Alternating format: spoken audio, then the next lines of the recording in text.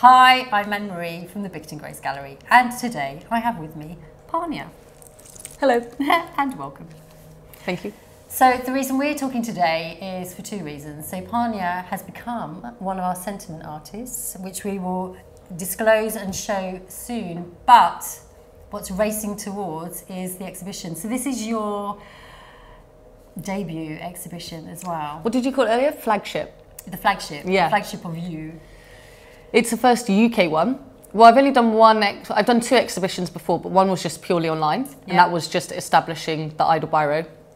And Which then we're going to talk about, because we need to know a bit more about you. Okay, fair. Right, so let's start with this is the first like home physical collection that people can actually come see, like in an exhibition. She's really excited. Yeah, it is. So excited. So the Idle Biro, this is what you called yourself. Just talk a bit about that. So how did it begin? Oh God, so way back. No, on the 25th of May, which is any day now, it will be exactly 1 year since the Idle Biro has been running, which is, wow. How cool is that? How cool that this exhibition 3 days later is launching. Yeah. So it'll basically be the 1 year anniversary of the Idle Biro, which I wouldn't like anyone watching who says like, how did you do it? I'm not like, oh yeah, just chuck a company together and in a year it'll be like that. I don't think people realise that. I think the first face I actually like have recorded somewhere is 2011. I drew a face, I think. So just describe what the Idle Biro is. So for anybody that doesn't know. So my artwork is just faces and sorry. Then people beginning, what was she talking about? Face. So the Idle Biro is, I am the Idle Biro, and it's artwork which happens to just be large scale portraits drawn specifically out of biro pen. Amazing. So, but when I first started drawing faces way back, it'd be with whatever I could find around the house. So pencil. But why did you settle on biro?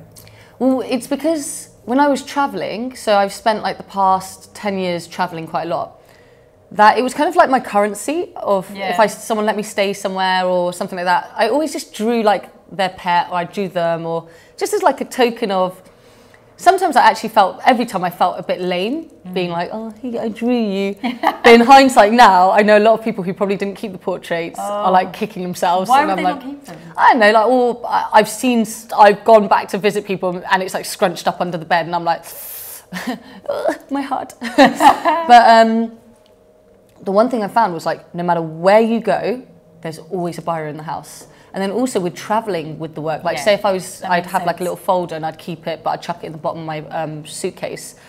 The biro is the least likely to get smudged. Because the other thing that I always have on me is hairspray. So like you just fix it. Whereas pencil, it was smudging, especially with my hand, like when I'm trying to figure out my style or like just practicing drawing faces, which I have been for like, 13, 14 years. I just didn't enjoy pencil as much, and I didn't like the smudge effect anyway. I liked crisp, clean lines, so it just... So you've always been an artist? It's always been something that you've done, or is it something that you did other things and this was always in the background? It's never been a job. Yep. So it's always actually been, and I hate what I sound like, it's always been that like fun little hobby, but no, you'd never do it as a job because like that wouldn't be taken seriously. But the irony is like, I did all the jobs that you take seriously. Yeah. Whilst I was good at them and I enjoyed them for a period of time, I just knew I could be happier, and I wasn't at the level of success or at the trajectory of like earning and happiness that I could be. Yeah. It just wasn't happening fast enough. So it just kind of like, the Idle Biro would have never happened at any other time. It just was like the divine timing of being so, can I swear? Yeah. Fudging over. That's so acceptable. Over being underpaid and overworked. Yeah. So over people being like, work smart, not hard, and all these things. And I was just like, well, how about I work smart? Who says that? Work smart, not influencers, hard. mate. Oh. And I'm like, yeah, all right. So I just thought, why don't I work smart and hard, and also do whatever I want to do? Yeah. Because I am, whenever I put my mind to anything, I do know that I am good at whatever I put my mind to. So I was like, well, if I kind of throw the kitchen sink at it, I don't see how it wouldn't work. Yeah. And I fortunately, as a hobby, had enough experience drawing faces that I knew I was good enough. That's the cool thing about art. You can be shit and it's still good. Bad. You can still be bad and it's still good. It's an interpretation from whoever's looking at it. Yeah, exactly. Absolutely. Exactly. Yeah. And it's the hardest thing, I think, as an artist to know if you're good or bad. I mean, some do. Some just say, I know I'm good. Well, work I think's bad, it sells for 10 times more than mine does. So I'm like, well, all right. I know someone likes it. This collection that you're showing, what can you tell us about this particular collection? So this is called British Icons, Gone Too Soon. So it's a collection of well-known British, I want to say celebrities, because some are more like social media presence, a bigger social media presence. Others are actual, just more respected names in the industry. Yeah. But it's all in like, I'd say like the creative industry. So there's actors, singers, authors, presenters. So it's just people, those kind of people. Yeah. And yeah, they're all, again, black and white in biro. But what no one knows is this is the last, this is why this collection's pretty cool. It's the last time I'm sticking to just biro. Oh. So after the collection, and then I've got some commissions that have been banking up over the time I've been drawing the collection. Yeah. Then come August, I'm experimenting. Okay. I'm going to take some time out to experiment with the next style, which I then will do. Which means you're not travelling. You'll be staying put because you're not going to just have your biro. No, I'm going to a country where it needs to have colour in the portrait. It kind of goes hand in hand with the people I'm focusing on. We're delving into the next. Yeah, but that's not set in stone either, though. So don't talk about the bag until you secure the bag. So we've only got. Oh my gosh, it's less than. Don't. I just did the maths. It's less. It's 9 days. 9 days. I think I've got 9 days, and I haven't drawn the whole collection. No, but it's a biro. You can just. That's what you think, but like. But they're quite big, aren't they? So they're A0 size. Yeah. And as I was crying about the other day, so there's some like really mega names on this list, and then there's some not as well known. Well, they're all well known, but not as well known. Yeah. And then also some faces which will definitely draw a lot more attention. So I've tried to leave those names till later to keep people captivated and stay engaged. But because you keep people posted on Instagram, don't you? Yeah, this is the only time I've actually taken people. So my previous collection in Kenya, which wasn't of well-known faces, it was of the Maasai tribe. Wow, beautiful. I did the grand reveal at the end with a video of each one, like a cool reveal video. Whereas this time I've just decided, do you know what? I got people to vote for who they wanted in the collection. And then, nice. I really wanted it. The thing with it being in England is I never was planning on doing a collection here. But then a chick who does some of my web stuff is Australian and is like a pop fanatic. And she was like, how can you be in London right now and not do a collection there? And I was like, oh, because it's my home. I just didn't see how impressive it was. And she just was like the novelty of doing like famous British icons. And like, so she actually sold the idea to me.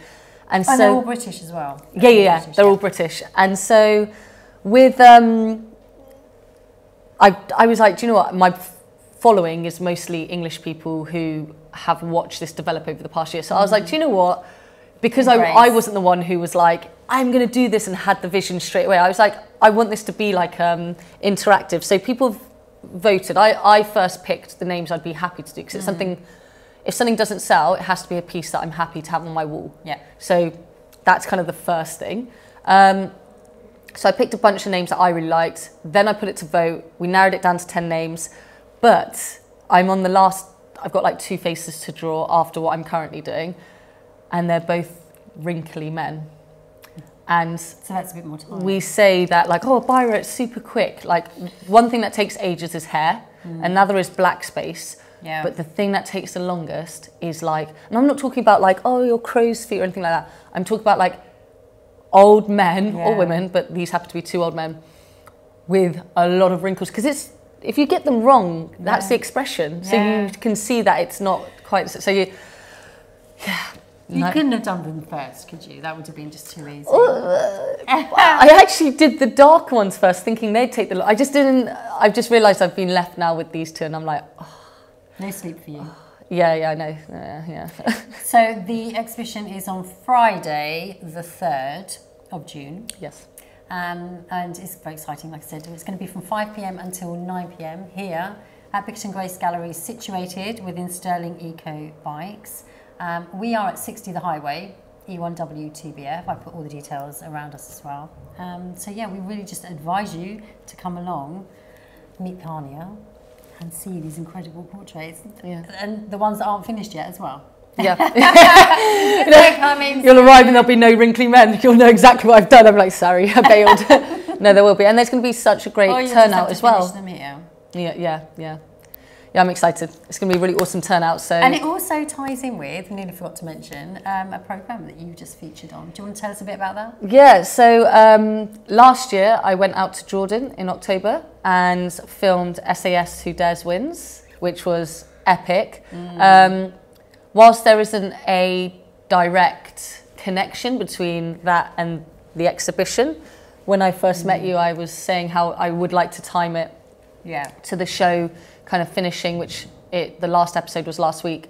So if any of you are fans of it, there will be a lot of the recruits and potentially staff, DS maybe, at the event. And one more thing I did want to add actually was a few people who follow but don't know me physically or personally have said like, oh, is it something I can come to? Like, I want to make it super clear. I've put it publicly because it's for absolutely anyone to come to. I've got quite a few people who don't know anyone and they're just fully coming on their own, or they're grabbing a friend to come with.